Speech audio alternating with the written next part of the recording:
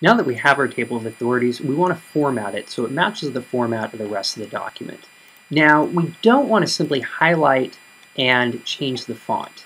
If we do that, the next time that we have to update the table of authorities, and we'll be doing that a lot, we lose the formatting. So we need a way to format this in a way that's going to be permanent. Let me undo that. To do that, go to Insert, Index and Tables. Make sure the category All is selected. Then you're going to click Modify. Now here we're going to need to edit two things. TOA headings, which is the cases and statute part, and table of authorities, which is everything else. So we'll start with TOA headings, go down to where it says Modify, click Modify. Now here we're going to change the font to Century Schoolbook, font size 12, and let's center these.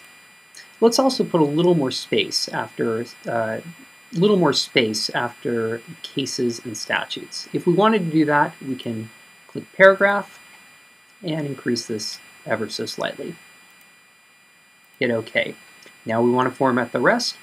Click Table of Authorities, Modify, change the font, change the font size, and here to make it more readable, let's add a good bit more space between all of the cases. So go to Paragraph, and let's increase this to 18.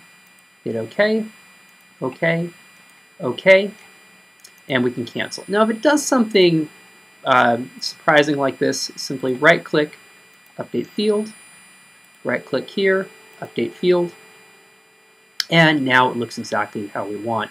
Now the nice thing too is every time we update, it will retain this formatting. So that's how to format a table of authorities.